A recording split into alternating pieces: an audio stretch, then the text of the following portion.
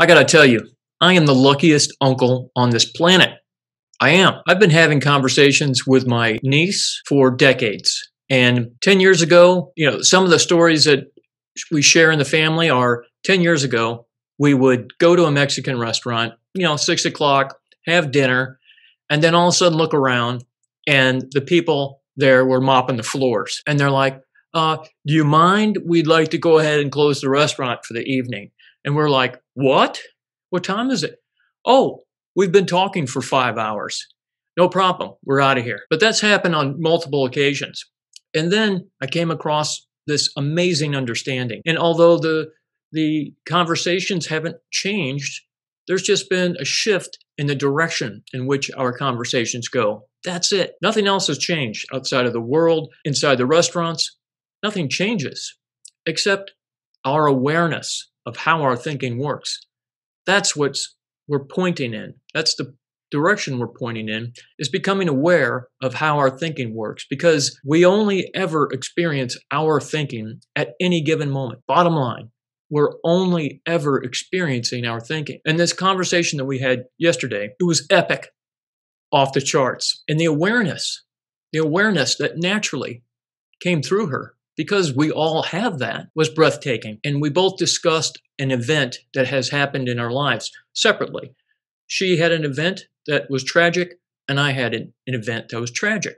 And we discussed how this worked, how our life moved on, how we didn't have any say-so. Life just moves us along. And it's beautiful to recognize and witness it. And in her awareness, she had said that this event had taken place. And then she experienced the thoughts of that event. But the event already took place. The event was over. But then in her experience of her thinking about the event, that's where the suffering took place. And it was so beautiful to see how she recognized that. It wasn't the event itself.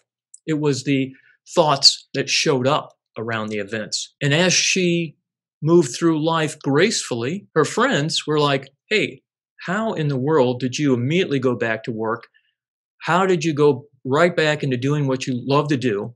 How is that possible? And she said that, although life came right back into place and I did the things that are typical or normal, it's like you still work, you still barbecue vegetables, you still hang out with your friends. That happens naturally. That's not anything. It's not like the event has shifted the world and cracked the earth. It's just an event that happened. We experience our thinking around it, but life moves on. And her friends were saying how strange that was. And she was saying that for her, what showed up for her was an insight that came in and said, hey, why don't you take a minute? Now, if that's a metaphor, let's take a look at that metaphor really quick. Something showed up within her that said, why don't you take a minute? And that, to me, is incredible. It's beautiful. It's a pause. It's the space between our thinking. And in that space between thinking, something arose for her and said, hey, why don't you just take a minute? Now, that minute is not literal. It's not saying you take 1 minute. That minute could be seconds. It could be minutes. It could be hours. It could be days, weeks, months, whatever the case may be. We don't know. But the wisdom through her showed up and said, let's just pause. Let's pause. Just slow down for a second and pause. Because what happens naturally for us is an event takes place, our mind gets all wound up and just starts wanting to analyze every little detail. It wants to go back into the past and analyze every little thing and dissect it.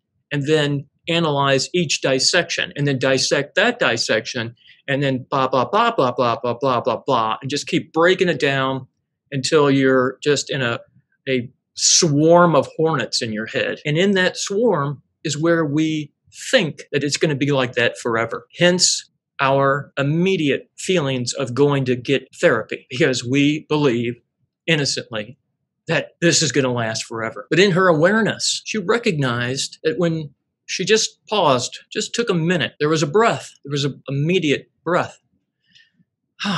Okay. All right. Thinking happens. Thinking is part of our natural programming. It's something that shows up, but it's a thought that shows up amongst thousands of other thoughts. Why would one thought have so much more energy than another thought? And when I work with clients, what's amazing for me is to have them tell me the story that they're having troubles with, or the problem that they're having. And they discuss the thought that seems to have all the energy in it. They don't discuss anything else, just that one thought. That's a whole story, a story of the past, the mistakes they made, all the things that they had to live through, and so on. And what's fascinating about listening to someone and watching them especially, is to see how, as they're telling the story, that space shows up between their thoughts. And they settle, even for a brief moment. In fact, they may even laugh. They'll even laugh about what they're speaking about. And then they move on. They move on to the next story, or they go back to that same thought again, and they experience the suffering. What they don't typically see, in fact, I would say 99% of the people don't see this, is in those moments where the space shows up, that they laugh, they giggle, they chuckle, they snicker, whatever. There's just a moment. They smile. They smile just after they're coming out of this story. They laugh. And when I asked them about that later on, when I asked them, do you know how many times that you laughed during our conversation? And they're like, what are you talking about? And I'll say, well, I didn't count them all, but I'm going to guess 73 times in our 1 hour conversation. And they're like, no way. And I'm like, well, that's why I record them and give them back to you, because that way you can see for yourself that our thinking flows through us like a river. And when we grab one of those thoughts, and instead of it flowing down the river, we grab it, hold on to it, and want to analyze it and dissect it. And then that one story becomes the problems that we've had our entire lives. It's like, what if that's not true? What if that's an experience that you're having?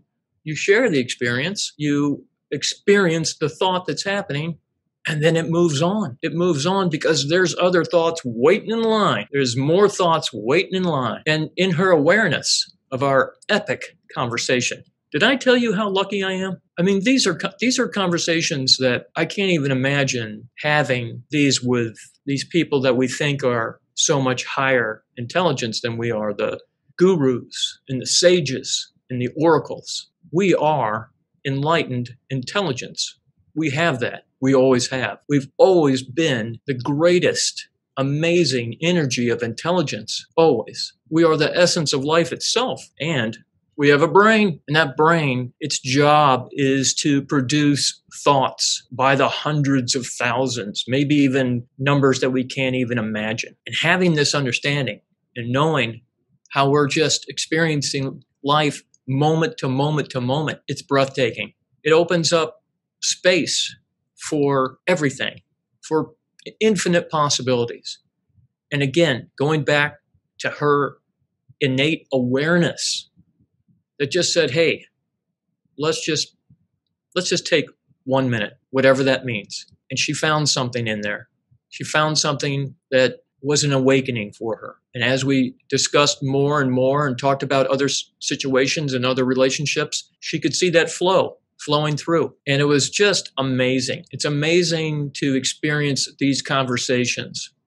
And I highly recommend, if you're suffering in any form or fashion, and that you feel that suffering has changed your life, and that you are unable to get past that suffering, and that you feel that you're trapped in some way or stuck in some way, and that there isn't a way out. And I can tell you that isn't the truth.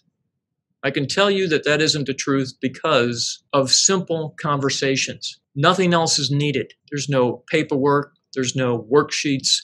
There's no meditation. Not that there's anything wrong with meditation, but it's not necessary to understand how our thinking works. We grow up as babies. We learn about gravity, but no one taught us that. We learn it as soon as we start to stand up. No one explained to us what gravity was. But here with this understanding, nobody taught us this understanding in school either. We learned about higher consciousness, but we weren't told that we are higher consciousness. We were told that we need to strive and seek and search for our well-being. And then out of all that searching and seeking, we will finally find what we're looking for outside of us, out there. And the truth is that behind our eyes, not looking outward, but looking inward and just being one with ourselves, because that's all we get. We are the universe of ourselves. We are our world. And experiencing the conversation last night was amazing. Epic. Again, epic. I hope they still use that word, but it was incredible.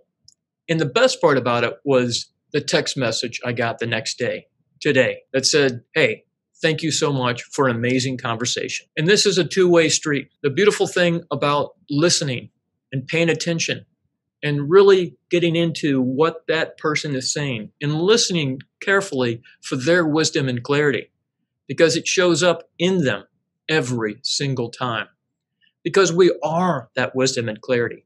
So through our suffering, wisdom and clarity is right there. It's always been there. My job as a teacher, a coach, a person who has taken this understanding and really, really worked at seeing how beautiful and amazing this is. You see this wisdom and clarity in other people, and it's just a matter of time. They express their wisdom and clarity, and it's right there in front of your face. And all you have to do is hold on to it and then hand it back to them. And they resonate with it so deeply. Why do they resonate so deeply with it? Because it came from them. We are that wisdom and clarity. And we have a mind that thinks. I'm saying that we're beyond the thinking, that we resonate deeply with our wisdom and clarity that shows up through us, not our dissecting brain. If you'd like to learn more about this, if you have time, 1 hour conversation with me for free, no obligation. The links are in the description below. Go to my website, click on the link to schedule a conversation, and let's have a conversation and see where it leads us. You are the wisdom and clarity. My niece is proof that just through conversations and without anything else changing, life shifts in a new direction. And that awareness of how our thinking works is beyond imaginable. And we didn't have to do anything about it. Just talk about it. There was a part in our conversation where she said, you know what? I'm learning to trust myself.